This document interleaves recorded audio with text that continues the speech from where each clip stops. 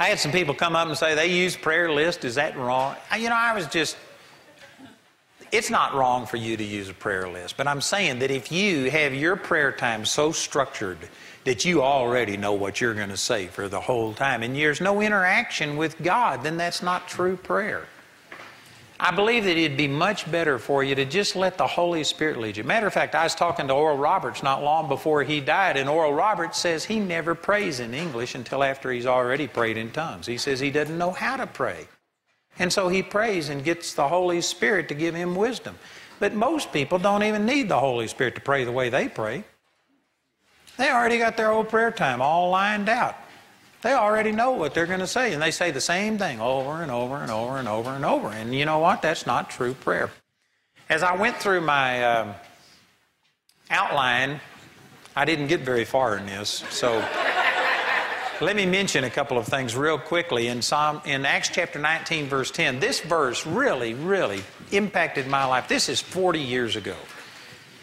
And Ananias was praying, and the Lord spoke unto him and said, Ananias. And he said, Behold, I am here, Lord. That verse changed my life. And some of you think, what is special about that verse? The Lord spoke to me and he said, Andrew, how many times have I wanted to say something to you and you weren't there? Ananias was there. Ananias was just listening. And from Scripture, we don't know that God ever spoke anything profound to him before or after. But when the Lord needed somebody to go minister to Saul, Ananias was just there, just hanging with the Lord. This goes along with the point that I was making at the very end of the last class, is that we want the spectacular. We want a voice from heaven. We want a goosebump. We want an angel. We want the spectacular. And those things do happen occasionally. But you know what? The vast majority of your relationship with God is just going to be hanging out with Him. There's not going to be anything awesome. You aren't going to see or hear anything. You're just going to have a peace in your heart knowing that God's with you and you just love the Lord. Adam and Eve, I don't believe that, they had the great spectacular happen. They just met with the Lord in the cool of the day, and what did they do? They didn't have any devils to cast out. They didn't have clothes to believe for. They didn't have to pray about a new house. They didn't have to come up with tuition. They didn't have to rebuke this. They didn't have to pray over the politics. They didn't have to rebuke the weather. If you took all of the stuff that people spend time praying over today in a fallen world away, did you know many of us wouldn't have had anything to talk to the Lord about? Because our prayer time is all doing something just, fantastic. It's got to be spectacular. We're dealing with the problems of the world. We're praying over all this. What did Adam and Eve do when they visited with God every day? I believe that they just said, Father, we saw some of the most awesome animals today. You just did an awesome job. There's one animal that can eat from the top of a tree. It's got such a long neck. Then they thought, like the duck-billed platypus. It's like you had all of these parts left over and you just put them into this one animal. It was awesome. God, we saw a great sunrise today. We ate this fruit today this is the best one yet. I believe that was fellowship with God. Most of your time with the Lord is just, you ought to start by saying, Father, what a great day. Psalms 92. It is a good thing to give thanks unto the Lord and to give praises unto thy name, to show forth your loving kindness in the morning and your faithfulness every night. So in the morning, Father, thank you that you love me. Thank you that this is going to be an awesome day. Just thank you for your blessings. And then every night rehearse, Father, thank you for how faithful you were today.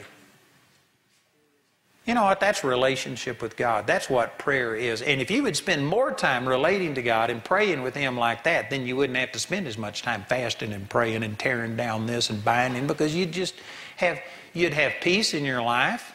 Your immune system would work better. You wouldn't get sick as often.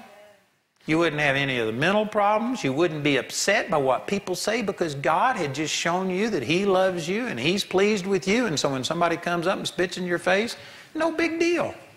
Man, God Almighty loves me. And it just gives you a resilience. It's like all of the problems of this world are like water off a duck's back, because you're in relationship with God. You're visiting with God. And so who cares if this person rejects you? Who cares if this problem comes up? Who cares if the doctor says you're going to die?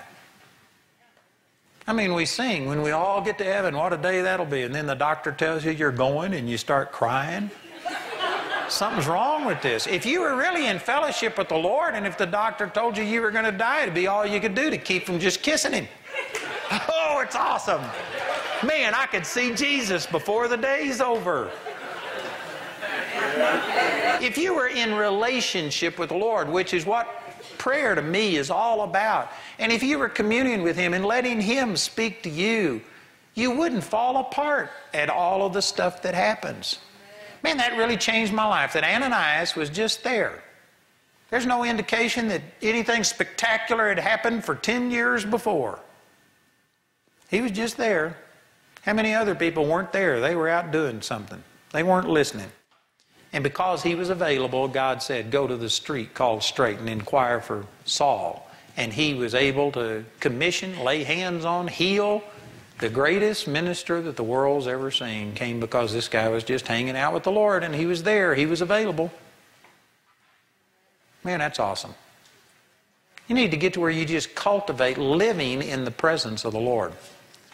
You know, there's a book by a priest, a medieval priest. I think his name was Brother Lawrence. And he's got a book entitled Practicing the Presence of the Lord. And anyway, I read that, and it's just amazing. People would come from all over to find out the secrets. And his secret was that he just fellowshiped with the Lord. He practiced the presence of the Lord. He didn't have a devotional time. His whole life was devoted to God. And that was the whole thrust of this book, was just to try and learn that God is always with you, and to renew your mind and to receive from God. And so very few people live in the presence of God. They just visit there every once in a while, and they call that prayer. You need to get to where you're just in the presence of the Lord, and you're thanking Him for the sunrise, thanking Him for the birds. Man, I was out last night and hearing the birds, and I thought, man, that's awesome, because, you know, it's been cold, and there hadn't been as many birds, and there's a lot of birds coming back, and I was just praising God. That's awesome. Some of you think, man, that's really trivial. You know what? If you have a relationship with God and just thank Him for the million things, thank Him that you're able to breathe today, that you aren't even thinking about it. You're just breathing, and it's just an automatic thing. Thank you, Father. Thank you for my health. Thank you for this opportunity. Thank you for this Bible college.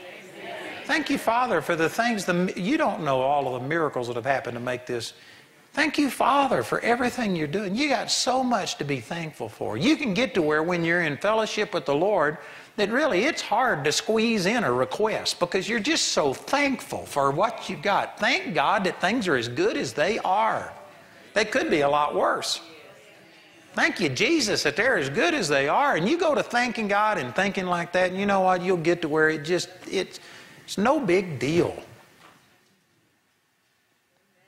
You know, it has been decades since I have prayed and asked God to give me money.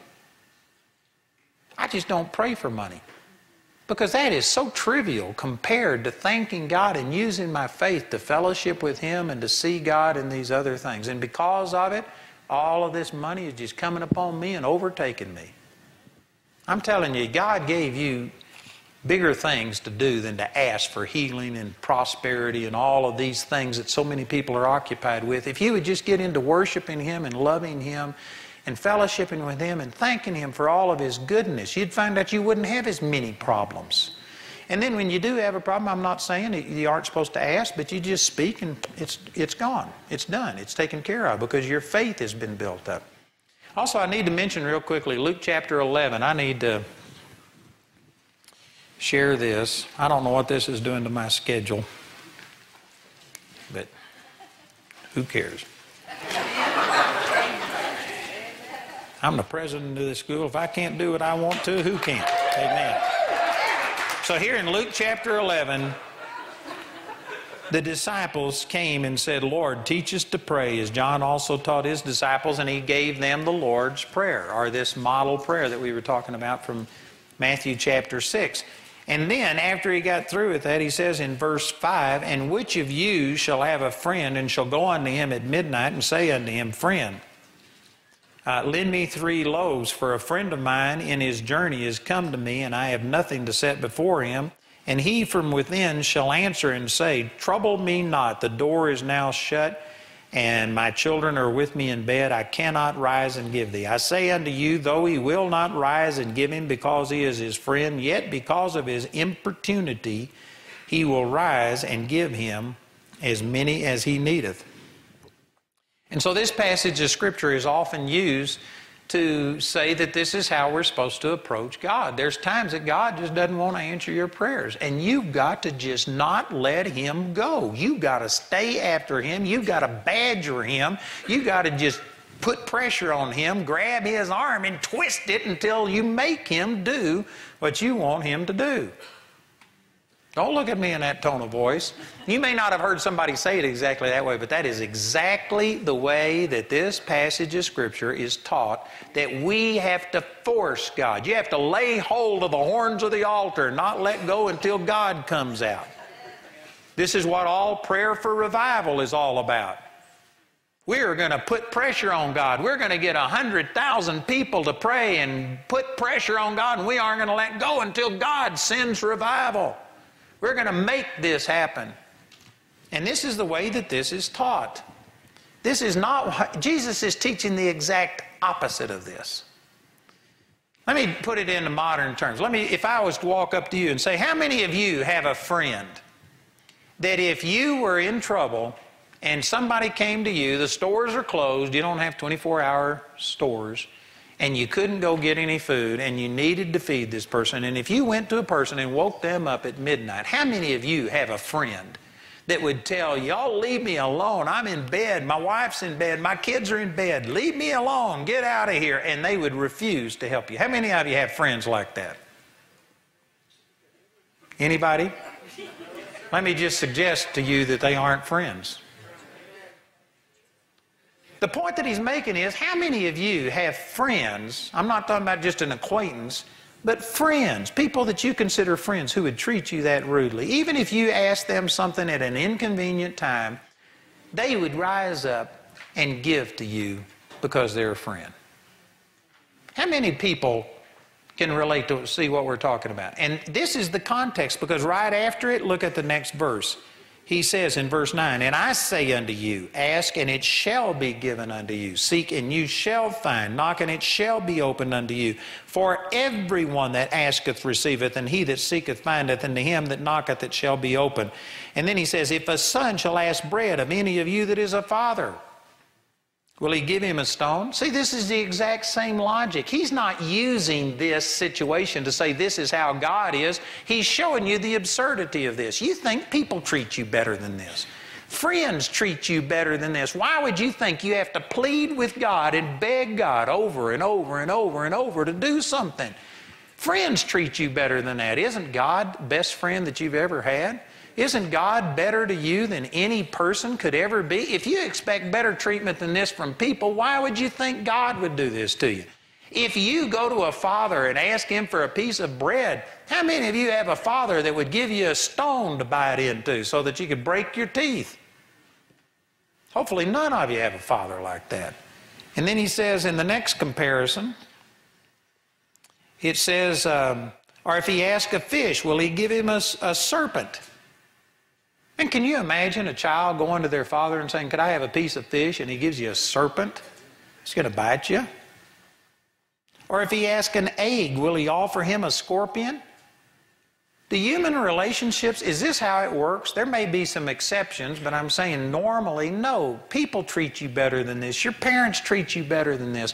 Why do we think that God has to be begged and pleaded with, and we have to just grab hold and not let go until we make God do something? You know why we think that? Because it's not a true relationship. It's just a religious formula. You go through your things and you just keep pushing the buttons until you make God come out.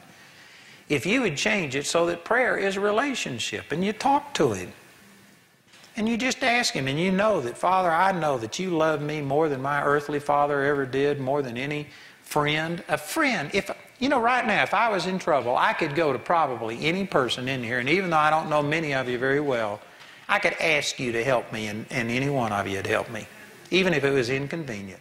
If I can expect that kind of treatment from you, why would I think that God would be less inclined to help me than you?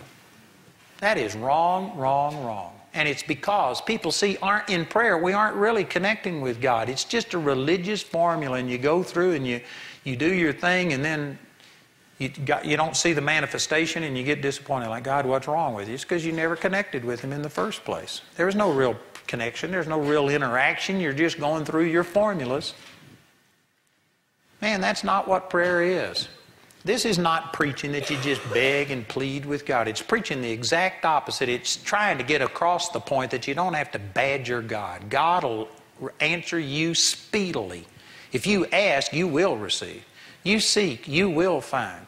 If you knock, it will be given unto you. And see, if we had more of a relationship with God to where you were experiencing His love, you'd know that. And then when you ask, you would expect, you would know for certain that God is going to come through because you know Him. He's spoken so many things to you. He's always good. But you don't always get that if all you're doing is just religious stuff. Look in the 18th chapter. I'm going through these real quickly because I need to get on. But in the 18th chapter is another example that people use about prayer to teach how prayer should be. Chapter 18, verse 1, and He spake a parable unto them, to this end that man ought always to pray and not to faint, saying, there was in a city a judge, which feared not God, neither regarded man. And there was a widow in that city, and she came unto him, saying, avenge me of mine adversary. And he would not for a while. But afterward he said within himself, though I fear not God, nor regard man, yet because this widow troubleth me, I will avenge her, lest by her continual coming she weary me. And people use this to say that this is the way God is. This is to make the opposite point that religion has taught. This is not a comparison, it's a contrast. God is not like an unjust judge that doesn't fear God or fear man. That's not a good representation. It's just showing you that even in the natural realm, you expect to get better treatment than this from people. If you think that people, an unjust judge, would eventually give in to you, then how much more should you expect good treatment from God? This is not a comparison, it's a contrast. And look what He says in verse 6, and the Lord said, hear what the unjust judge saith, and shall not God avenge His own elect, which cry day and night unto Him, though He, not He, God, but He, the unjust judge, bear along with them? People will always say, see, sometimes God just bears along with you and you have to stick with it and God is going to test you and all of these things. This isn't saying this, it's saying exactly the opposite. God will answer you speedily, though He, the unjust judge, bear along with them. This is, again, not a comparison, it's a contrast, and it's showing you that, man, you ought to have such a relationship with God that He's your best friend. You fellowship with Him, He talks to you, He just speaks things to you, and when you have a need, you go and you just know that it doesn't matter if it's at midnight, doesn't matter if it's convenient or not, God is going to take care of you. God loves you more than you love yourself. And isn't that awesome? If we were to stop right here, you know what? This could revolutionize your prayer life. If you just quit having formulas. If you quit looking at the clock and I've got to pray an hour, bless God. You know what? When I first started, I forced myself to pray. I remember in Vietnam, this is back before I ever had the baptism of the Holy Spirit, I would spend 4 hours on bunker guard and I would pray for 4 hours. And I tell you what, that was hard. And I did that every day for 13 months. And there was some benefit to it because it forced me to be stayed upon God. Prior to that time, my life hadn't been where I stayed on God. And so there was some benefit to it. I'm not saying that you can't have a certain time just for discipline. But here's the way I look at it. If you do it to discipline yourself, and say, if I let myself go, I'm not going to keep my mind stayed on you, and so I'm just going to dedicate. Instead of going home and watching TV from 7 o'clock until 10 o'clock, I'm just going to take that time and I'm going to dedicate it unto the Lord. And if you do that as a discipline upon yourself, that's fine. But if you do it thinking that's what God demands and that you have to have this time set aside and that God's displeased with you or whatever, and if that's your motivation, then it's a work of the flesh and it's not producing. So it really depends on your attitude. There's nothing wrong with you having a prayer list. There's nothing wrong with you setting aside a certain time and praying, as long as you just say, Father, I know that you're with me all of the time and that I can pray with you, but I want to discipline myself and get to where I'm focused on you without any distractions. And so I'm going to do this for me, to help me. You can do these things with the right attitude. But I'm saying the way that most of us have been taught, that you just have to do this and that God demands all of these things of you, it's wrong. Jamie, when I proposed to Jamie, I remember exactly what I said. I said, Jamie, I want you to spend the rest of your life with sharing my life. I forgot exactly how I said it now. I want you to share the rest of my life with me. And I wanted Jamie to be my wife and my companion. Did you know I didn't even know if Jamie could cook when we got married? I didn't know if she could wash clothes, clean the house. I didn't know any of those things. I didn't care about that. I wanted Jamie for a companion. And it turns out Jamie does all of those things. And Jamie keeps a really good house. I think I've mentioned this, that our spices are alphabetized. Everything in our house is just absolutely perfect. If I want to sit there and think, now where is something, all I got to do is think, what would Jamie do? And I can guarantee you it's exactly where it's supposed to be. Jamie keeps a tight ship. We got a sign there, wipe your paws. You got to take your shoes off. Now she lets me walk in with my boots, but if I have shoes on, I always got to take them off. I mean, she runs a tight house. And you know what? It's nice. And I enjoy it. But if Jamie got to where she was more concerned about that house than she was about me, the thing that is now a blessing to me would cease to be a blessing. I'd actually become envious of it. If she got to where she loved her carpet more than she loved me, it would cease to be a blessing. So Jamie does all of these things that in their place, it adds to it. But you know what? I didn't marry Jamie to get a housekeeper, to get a cook. I could hire somebody to do that. I wanted to love Jamie and have her love me. And that's the reason that I married her. And likewise, the Lord just wants you.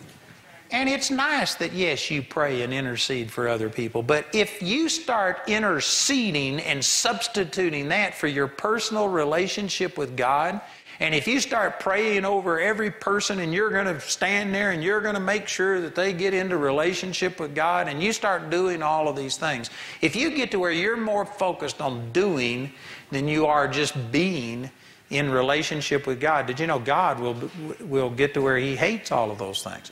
There's scriptural precedent for this in the Old Testament. He commanded the sacrifices. He commanded them to be offered, but later when people were going through the motions and doing all of the religious things, but their heart wasn't right, He said, I hate your sacrifices. They are a stink in my nostrils. Away with them. Those are things He commanded them to do. But the problem was they had substituted doing for being. You're a human being, not a human doing. You need to have a relationship with God. You are the object of God's love. And if you are using prayer to get things done and to ask for this and to do this and to bind that and to loose this, and you're doing all of these things, and if you aren't in relationship with the Lord, you're missing the whole purpose of prayer. If you aren't enjoying the Lord, if He's not enjoying you, you're missing the purpose of prayer. Now, prayer also is an opportunity for you to ask and receive and to intercede for other people. There's a place for that, but it's not the place that it occupies. People have just made prayer into, it's like going into a grocery store and you got a cart and it's just gimme, gimme, gimme. And you get and you get and you use God. If the only time you came to me was you needed something, and you just, could I have this? Could I have this? And you're always getting something. Or if you're really spiritual, this person needs this. Give this to me so I can give it to them. And if that's all our relationship consisted of, and there was never any time that you just had relationship with me, did you know it would not be a blessing to me? I'd think all they're doing is using me. I've got some people like that in my life. That when they need something, they're always coming to me. But if they don't need anything, there's no relationship. They never enjoy being with me. They just use me. They know that I got deep pockets, and if they need something, they come ask me. And so there's people like that. There's people in the ministry like that. And you know what? I still treat them nice, and I still do the right thing. But you know what? I don't enjoy that. There's other people that I give to and do things, but you know what? They enjoy me. We're friends. And it wouldn't matter if I ever gave them anything. Those are the people that I really enjoy being with. God is a person. He's a real person. He's got feelings. And if you could see Him as a real person, and if you could make prayer a personal relationship with God, you'd quit some of the stupid things that we do. You'd quit coming to Him only when you're in trouble. And when things are going good, you'd enjoy it.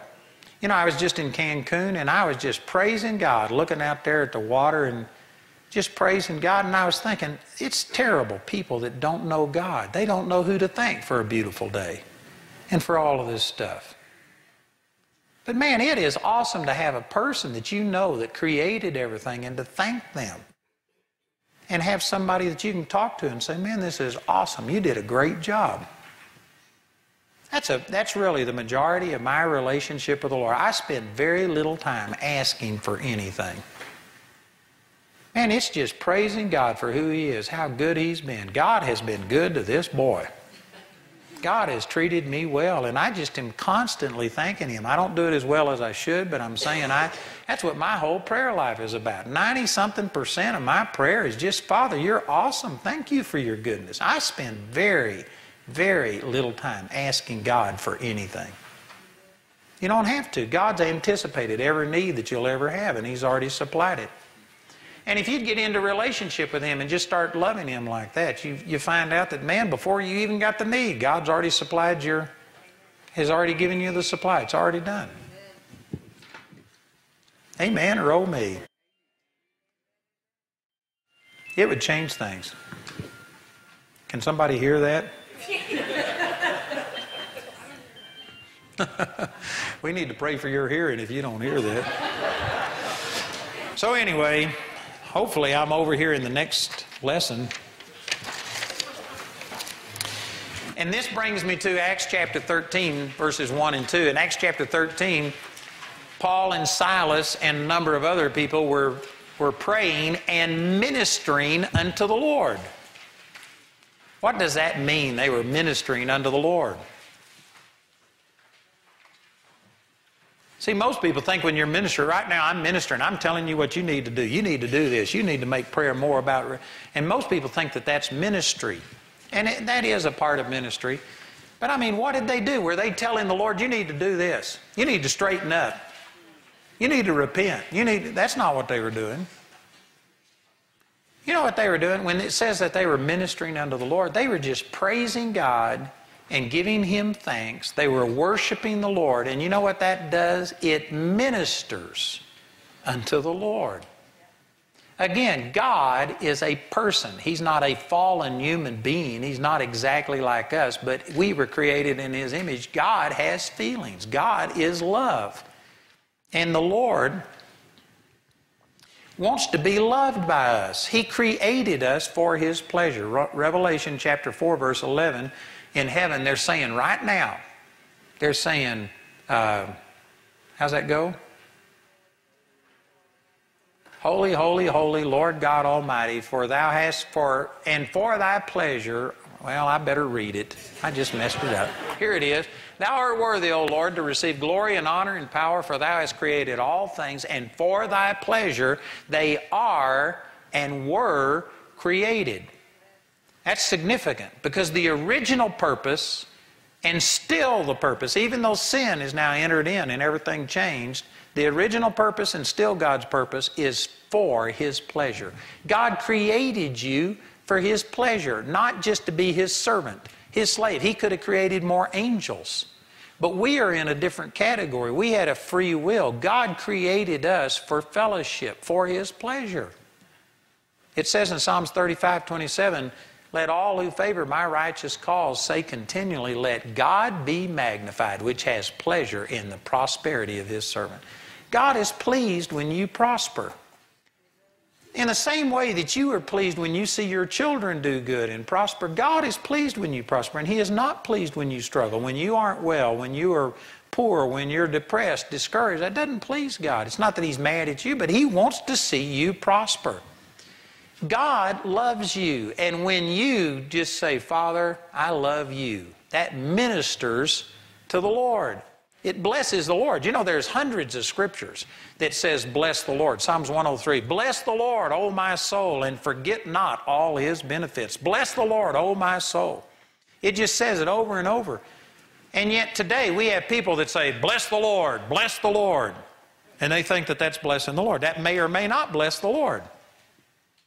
Blessing the Lord is more than just saying those words. There's a woman named Sandy Brown, and she was an evangelist, and I mean just a really powerful lady. But Sandy was a cocktail waitress in Las Vegas when she got born again, and she was just a rank pagan. And when she got born again, it was radical. She started going to church, and they told her about the baptism of the Holy Spirit and speaking in tongues, so she wanted that. And she says, how do you get it? And they said, well, you just start blessing the Lord, and then it comes out and you start speaking in another tongue. So she didn't know very much. She went home, and she figured since it was the word baptism of the Holy Spirit, it had to do with water. So she filled up her bathtub and sat in the bathtub and put candles all around the bathtub.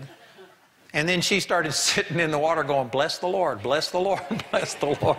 And praise God for His mercy, she did receive the baptism of the Holy Spirit and speak in tongues. But you know what? That is not blessing the Lord by just saying, bless the Lord, bless the Lord, bless the Lord. When it says bless the Lord, that means that you tell Him how much you love Him, you praise Him, and if you do it with a pure heart, that actually blesses God. God gets blessed when you just love Him. This is a concept most people don't have. Most people think, I have nothing to give God. I'm the one that's in need.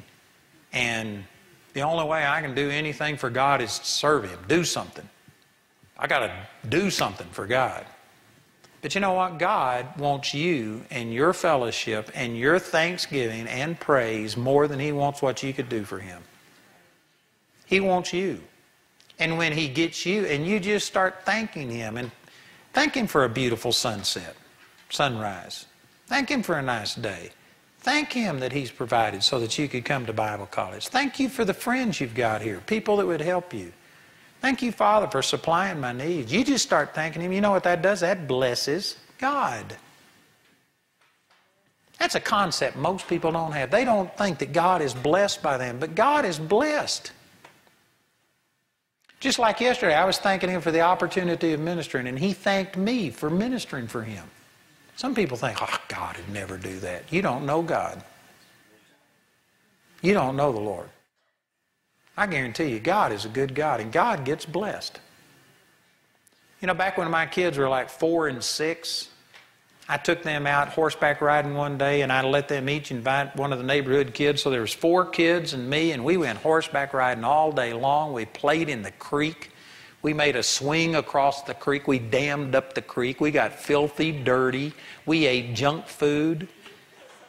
We did all of these things and just had an awesome time. And anyway, Peter was about 4 years old at the time, and when we got back home, we cleaned him up, we prayed with him, had devotion, and did all these things. And as I was leaving his room, I turned the light off, and I was leaving his room, and he said, Dad? I said, yes. And he says, you're a good dad. And you know what that did? It blessed me. He didn't go, bless you, Dad. He just said, you're a good dad. And you know what that did? It blessed me. It made me want to get him up out of bed and go do it all again just so I could hear him say, you're a good dad. And you know what? That's the way that God is. God does all of these things for us. And if somebody would just say, Father, thank you for the day. I've got all kinds of problems. I got all kinds of things coming. But thank you that things are as good as they are. Thank you for the way that you've moved in my life. I just want to say thank you. You know what that does? It blesses God. That's what they were doing. They were ministering unto God. They were saying, Father, we thank you for your goodness. Thank you for sending your Son. Thank you for our salvation. Thank you for the thing. And you know what? That was ministering unto God. God was ministered unto. Some of you don't understand that God, any person who loves, has a need to be loved back. It's terrible to love a person and never have that person return your love. In the natural, we've all experienced that you've loved somebody and they've rejected your love. Man, that's what tragedies are made of. And yet God loved the world, and you know what? He just wants you to love Him back. That's what prayer is. It's just communication, thanking Him for all of the good things that He's done. And when you do that, it blesses God. It ministers unto the Lord. And that is what you were and are created to do, is to bring pleasure to the Lord. And I can promise you that you find a person who's a giver. God so loved that He gave. God is the ultimate giver. You find a person like that, I can guarantee you they'll never let you outgive them. Never. And if you just start worshiping the Lord and thanking Him for how good He is, thank you, Father, for what you've done in my life, and you do that, I guarantee you God is going to bless you more. He'll want to get you out of bed and make you go do it all over again just so He can hear you say, you're a good dad. You're a good God. I'm telling you, if we would use prayer like this for relationship with God, to just worship Him and love Him and thank Him and remind yourself of His goodness and do things like that, if you would use prayer for that, you wouldn't have to ask God for very much. It would just open up a floodgate of God's supply.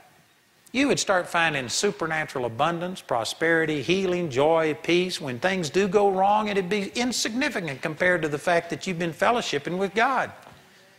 And God just told you how much He loved you, and so it doesn't matter. You know, I have people criticize me all the time. I've got hundreds of blogs written about how terrible a person I am and stuff like that, and it just doesn't bother me because God is constantly telling me that He loves me. But if I wasn't in communion with God, it would bother me to have everybody upset and doing the things. If you're bothered by what people have said about you or what they haven't done for you, it's because you've got a deficiency in your relationship with God. Your prayer is more form than it is substance. You may be going through the ritual, but you aren't really connecting with God. You need to minister unto the Lord.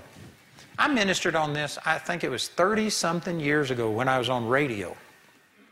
And I was I've got a teaching entitled Ministering Unto the Lord. And I was doing this on the radio, and a woman in Huntsville prison in Texas, she was in for murder, and she was on death row. And, well, you know, I'm a little confused on this. It's been 30-something years ago. But anyway, she was, I think, in solitary confinement, and she was in for murder, and she wasn't going to be eligible for parole until 1999, which at that time was like 25 years in the future. And she had gotten born again after she got arrested, and she was in solitary confinement, and she had been spending every day of her life, she was born again and Spirit-filled, and she was just asking God to kill her because she felt so terrible about what she had done. She had hurt another family, had killed a person. Her family had totally rejected her, and they wouldn't have anything to do, so she was just a pain to her family, to the family that she had killed. And now she was in prison, but she was in solitary confinement. She couldn't even witness to a guard. She couldn't do anything to redeem her life and compensate for all of the bad that she had done. And so for years she had been in solitary confinement, just asking God to kill her. And she heard me on the radio preaching on that this is what we were made for, is to bless God, and that God gets blessed when we just say thank you. And this woman wrote me a letter, and I mean, it was a long letter. This is written in pen, and you could see tear stains on it where it had made the ink run. And this woman was just praising God, and she says, I've never heard this.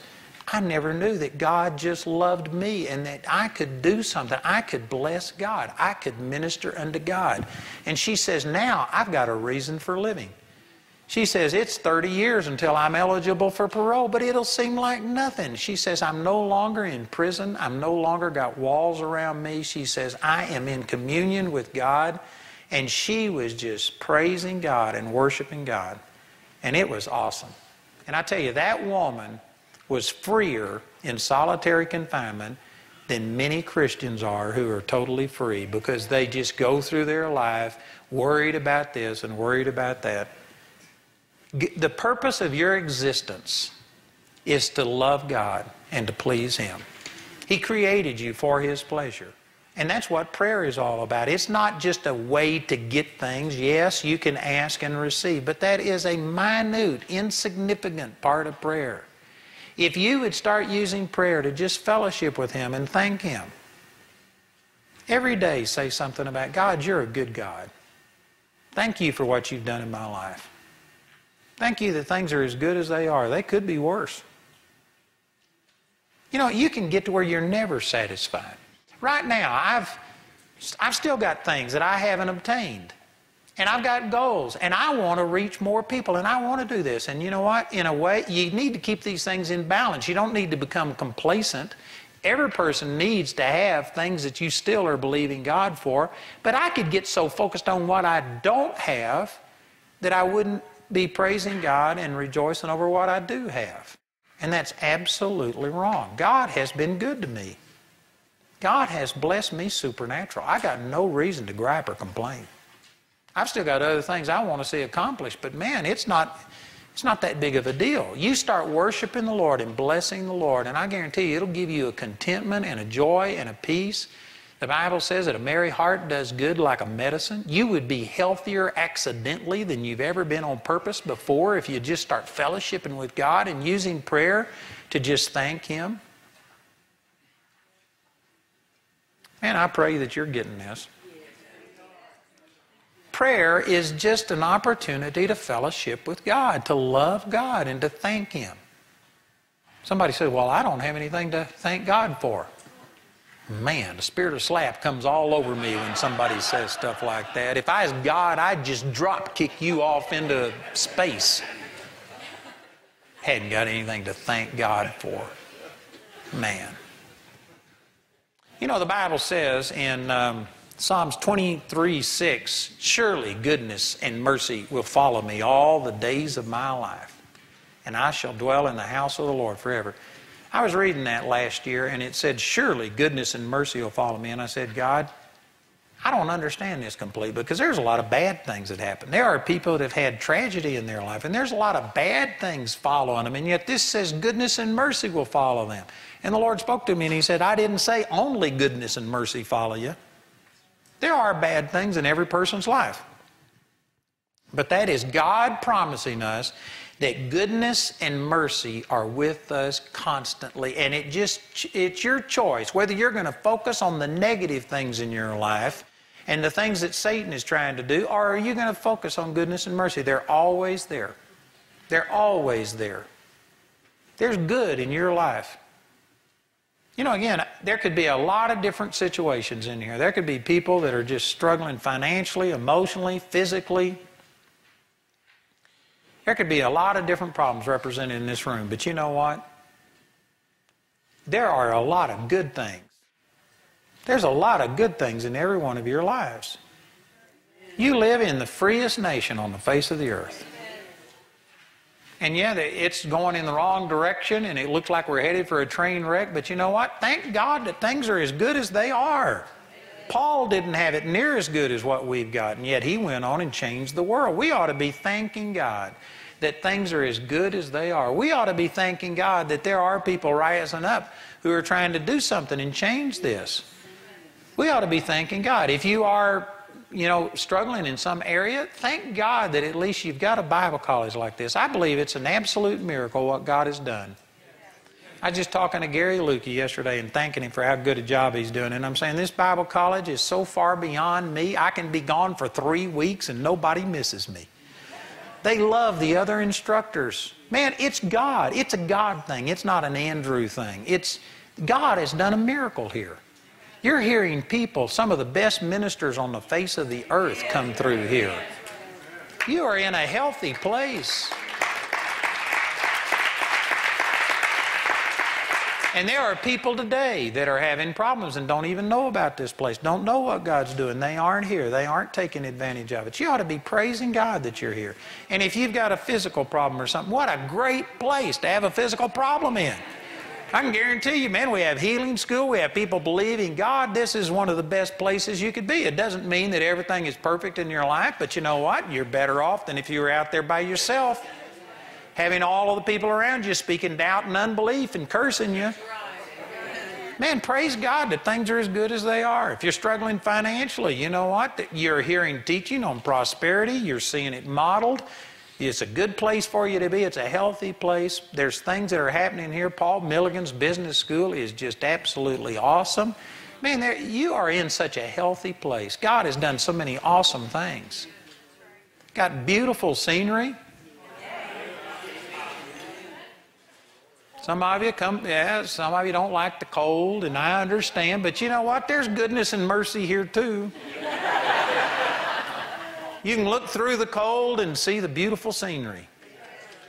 And you could focus on that. You could start praising God. And if you were to change your attitude so that you started making prayer about, God, I want to bless you. I want to minister unto you. And if that became the focus of your prayer, that God, you've got needs.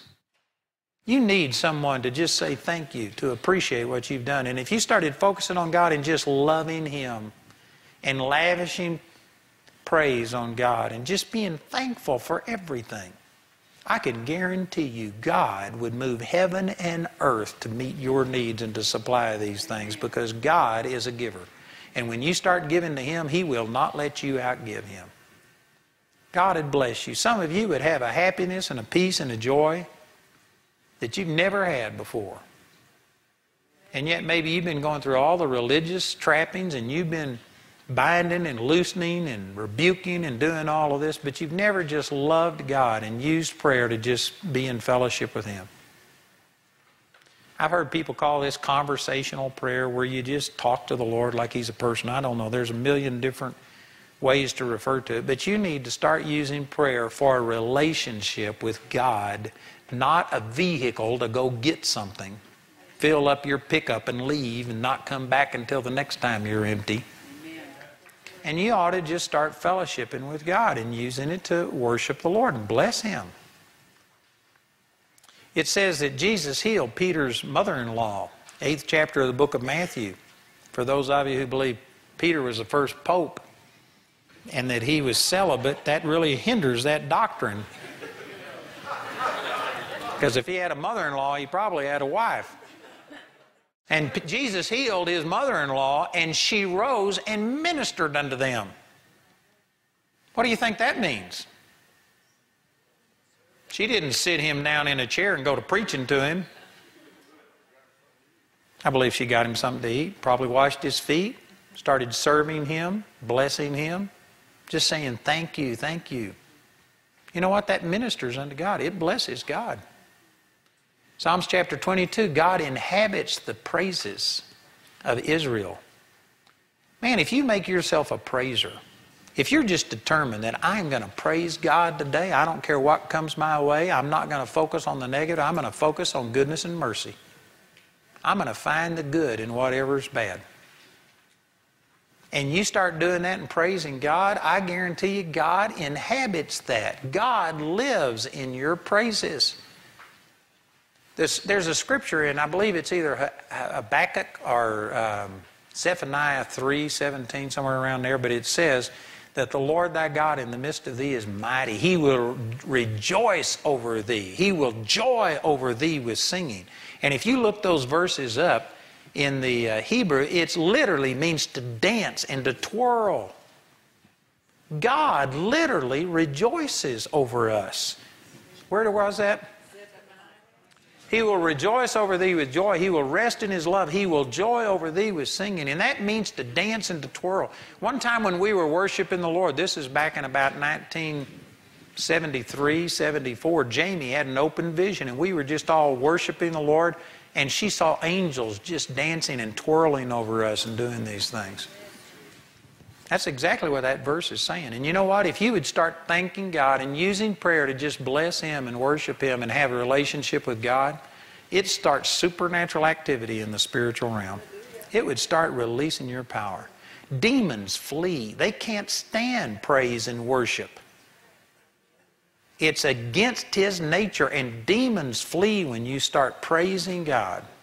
Your depression and all kinds of things would leave you if you would just start using prayer to have a relationship with God. Isn't that awesome? So I may not have followed all of my outline, but I believe I got across the points that, you know what, you need to use prayer and quit making it a religious thing and just really connect with the Lord. If you'll do that, God will bless you.